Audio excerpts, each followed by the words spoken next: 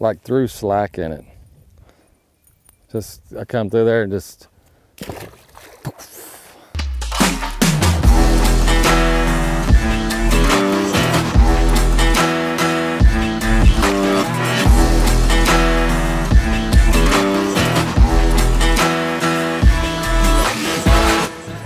so today is one of those days I kind of look forward to. We're gonna go throw a spinnerbait. And you know, we've done a couple videos in the past with it. This is gonna be one of those springtime, this deep, just cover a bunch of water. I got several different spinnerbaits laid out.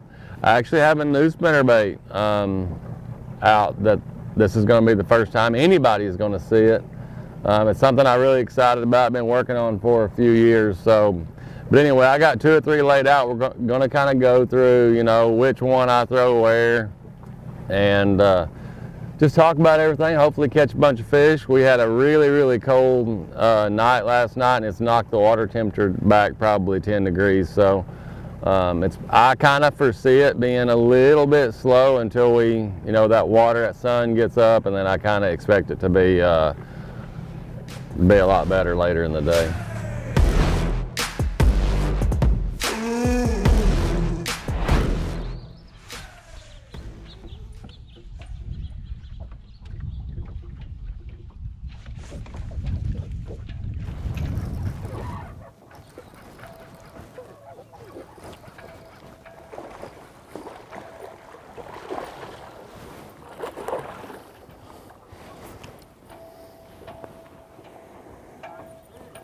Thank you.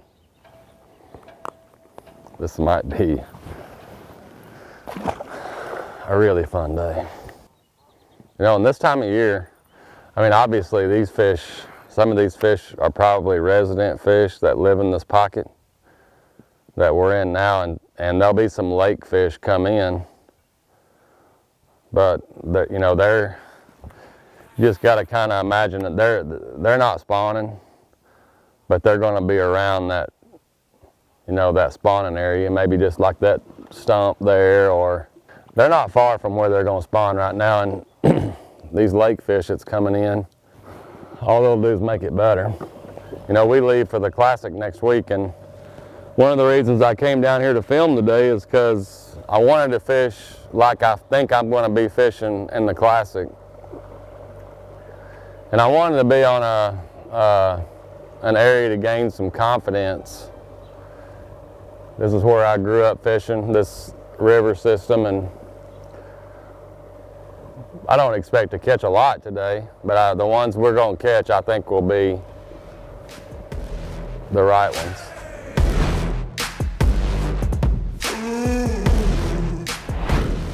Now, one of the questions I get most is, number one, do you use a trailer? How often? And which one do you use? You know, 99.9% of the time, unless I'm burning the spinnerbait for smallmouth, I've always used a trailer. And the trailer depends on how I want the bait to be fished. You know, if I want to slow it down, then I'll go to a bigger trailer. You know, more plastic where it slows the bait down. And then if I want it to move faster, you know, for instance, I'm throwing a 1/2 ounce right now, and I want it to get down there because the water's pretty cold, so I'm using a pretty light trailer where I can keep that bait deep. And I really use 3. You know, this is a smaller swimming dinger, and then there's the big swimming dinger that's got a little more plastic, and then the Yum Pulse. Those are really the 3 that I use. You know, color, it's just matching the spinnerbait, trying to make it the same. I don't know that action really matters, because your blade and your bait moving is going to create action no matter what you put on there. I mean, you could put I could put a you know, like a sonar minnow, just a straight tail bait, and it's going to kick the bait. So action's not the biggest deal for me. It's just about the amount of plastic, but it's letting me keep that bait down there deeper. We started this morning and the water you know, it was 50, literally when we put in 30 minutes ago, it was 51, and it's already to 52. And we're fishing pretty dirty water today. It's gonna heat up fast. I mean, just with the sun, that dirty water will heat up fast, and that's what will trigger them, I think, to really bite and get up there. And sun, it's, you know, they're definitely like pre-spawn. So, you know, it's all about, they want a sun and get ready for the spawn. So literally they can be anywhere, but they ain't gonna be very deep. Even if they're out here like on this dock or something, they're gonna be right underneath the surface because they want that sunlight. Especially on this cold morning. You know, that first bite that I had back there, that's a really good sign, because even though the water's as cold as he was, I mean, as cold as it is, he was literally a foot off the bank. I mean, just right on the edge of some rocks. I think what's going to happen is it'll just be one of those, one here, one there. And then I think the magic number is like 55. When that water hits about 55, they ought to, I mean, they ought to just look at that swirl right there. They ought to really go to biting.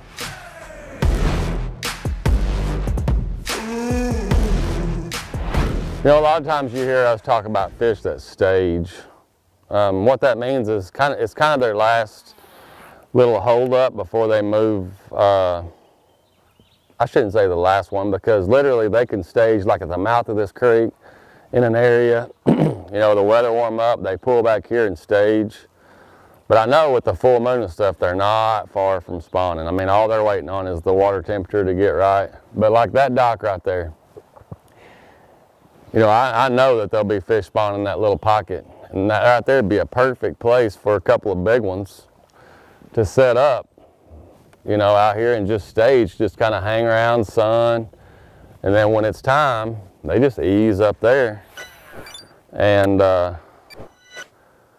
spawn. And staging areas differ for every lake. Like, you know, Grand Lake, they like to stage around them boat docks, you know, the mouths of them pockets and creeks and ledges, brush piles. Every lake's different kind of where they stage at, but it's for sure that they stage everywhere. And if that's what you want to find, is those staging areas, because that's where the big ones hang out. And that's where you can, you'll catch multiples a lot of times. You know, on this river, it's pretty shallow, so a lot of these staging areas will be like 3 foot. You know, I've seen some staging areas be 20. Table Rock, 10 killer.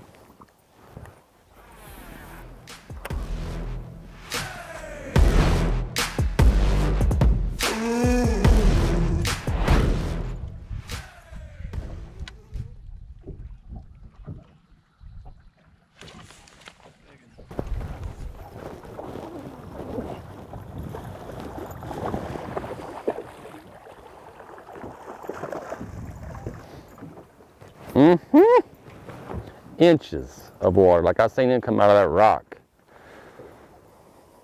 Big old black spotted case, smoked it. Big old bait, 3/4 ounce bait, covert. You're probably wondering, if you're fishing in inches of water, why would you throw a 3/4 and not a, you know, a 3/8 or even a half? The reason is because it's pre-spawn. And I want a big bait, and I want this big blade. If I were to put this big blade on a half or something like that, it would literally, you know, I would have to go so slow. So, you know, I can kind of counter that big head with this big blade and still be able to move it pretty quick. And as dirty as the water is, I want to get their attention, you know, and it changes it can change for every cast. That's why you'll see I got 3 spinnerbaits laid up here. The only thing I mean they have in common is they all have Colorado blades. The water's low 50s. But I have 2 1/2 ounce laid up there, and then this big 3/4. You know, and you know, as the day gets warmer and I want that bait to be higher, you know, I feel like they get more aggressive, then I'll go to that smaller, you know, I'll go to a 1/2. But I want to keep this bait down right now out of sight.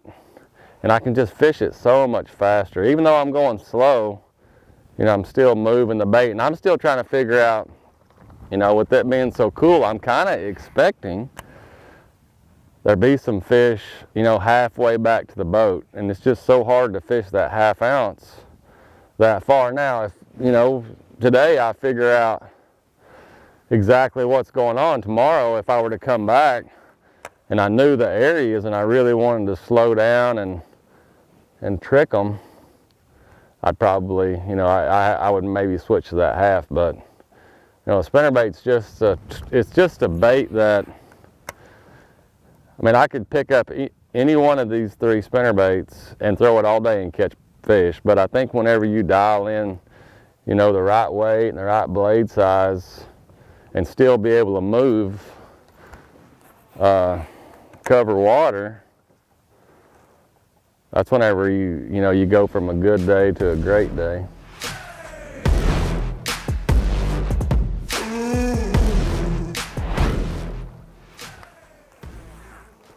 This water's so dirty, you know, and cold. Your strike zone's not real big, so I mean, I'm going pretty slow and just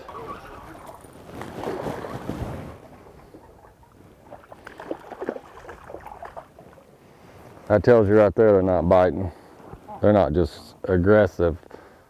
I mean, just a little patch of weeds, and it took 2 casts. I mean, I came right through it and then made another cast. Had to make him react. That was on the 1/2 ounce covert. The reason I picked it up, we're still in, you know, the right kind of stuff for a 3/4, but like target casting, you know, I'm trying to lay it up there in them weeds quietly, and it's just hard to do it with that 3/4. So, I mean, I can fish this like a 3/4, you know, you just got to reel it a little bit slower. And if I'm throwing at targets, you know, especially these weeds where I expect those fish to be laying about, you know, right where I'm casting, I got to go down just so I can lay it up there quietly. I can kind of roll it over those weeds too, you know. You'll see me when I come across kind of pop it and move it. Just, it blows my mind how shallow. I mean, like when that fish came out, I mean, you could tell when I hooked him, he was inches deep. I don't really think these fish go deeper than 5 or 6 foot all winter long. Oh. That's one thing that surprises me. That's the 3rd little one I've caught. Normally don't, this time of year down here, you normally don't catch a lot of little ones. They're all usually good ones.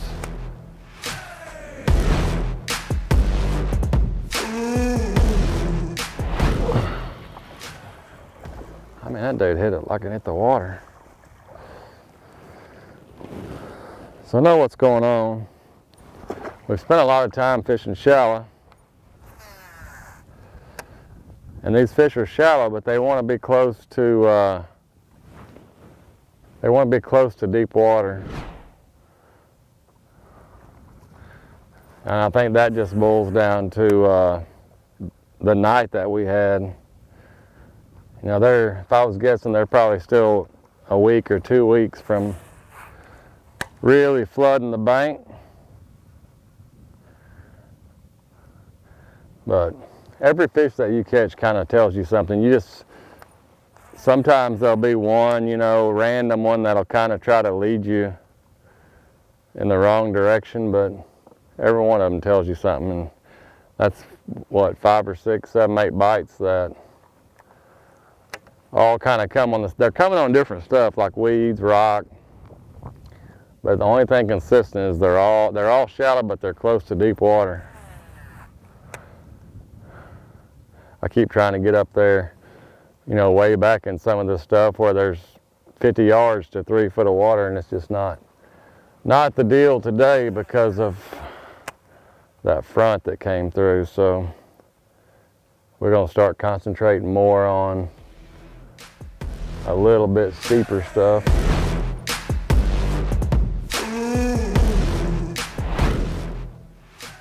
How I fish this bait kind of really depends on the time of year. It boils down to two things. You know, whenever we used to fish my uncles and stuff, the question was, are you out of sight or are you seeing your bait? You know, what that means is, you know, am I keeping that bait up where I can see the bait and see the strike, or is it down out of sight? And I kind of usually pre-spawn, it's down out of sight. Like it's just something they're deeper. And what I try to do when I do that is kind of split the water column. You know, if I'm in 2 foot, I want to run the bait a foot or so. If I'm in 5, you know, down 2 or 3 foot, just kind of split it. And you'll kind of figure out, you know, if they're up close to the bank or out, and it changes. It changes from day to day. It changes, you know, even from creek to creek sometimes based on just the watercolor. And that's the same with no matter if I'm throwing a half, a 3/4, or 1 ounce. You know, whenever it gets really, really fun and everybody's done it, is whenever you can throw that thing up there and you can just see that blade turning and it's almost like a topwater bite.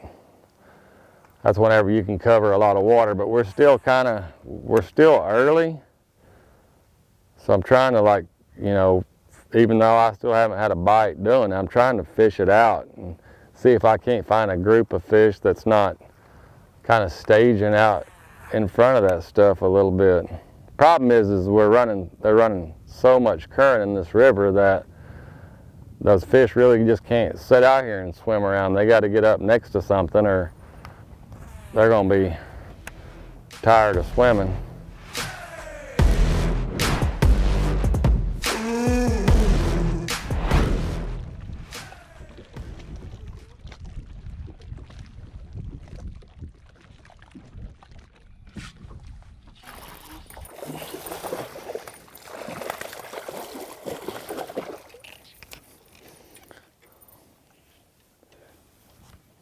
Like threw slack in it. I come through there and just, gosh, I should have been in here. I should have been in here more today. This is just the right kind of stuff, you know, mouth these little pockets with these weeds and stuff. But also, I said this morning it was going to get better as the day went on, and that's exactly, I mean, it's just warming up. The water temperatures gotten warmer. Not a lot, honestly, but that sun's high and then they're getting up there where they need to be at, where we can catch them.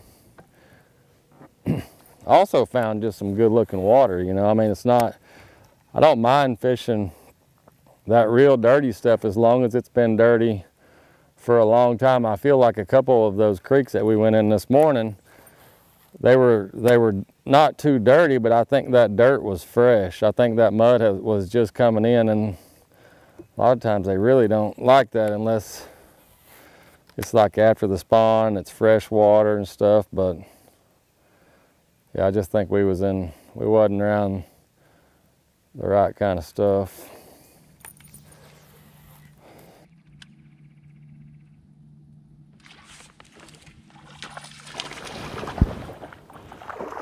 First one on wood today. Just an old stump sticking out there. So what I'm throwing, you know, is a covert.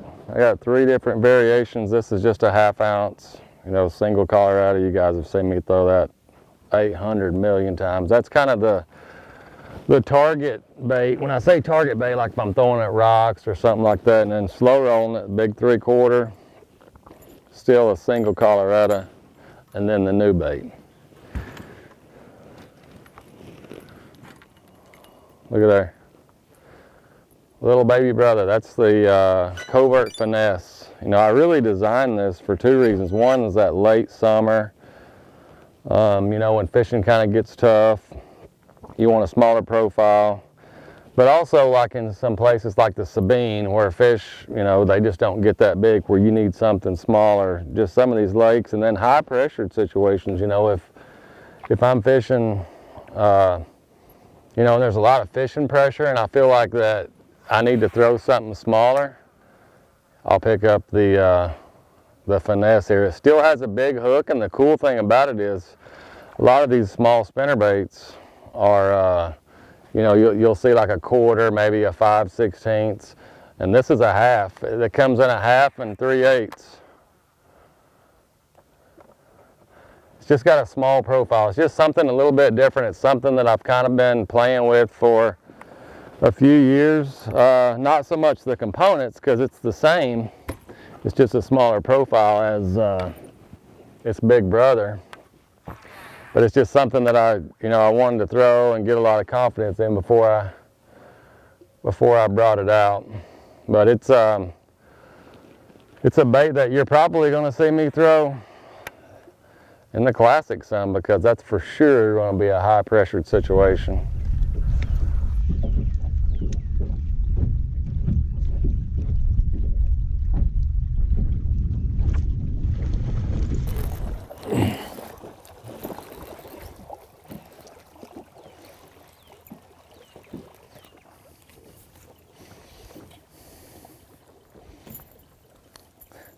What a way to end the day. Like that was the best bite that I've had. Not the biggest fish, but the best bite. I mean, just that big blade was thump, thump, thump, thump, thump, thump, and it just hasn't been the best spinnerbait day ever, but it hasn't been the worst either. So it's been fun. We've had a good day. Hopefully you guys learned something, and I sure do appreciate you riding along.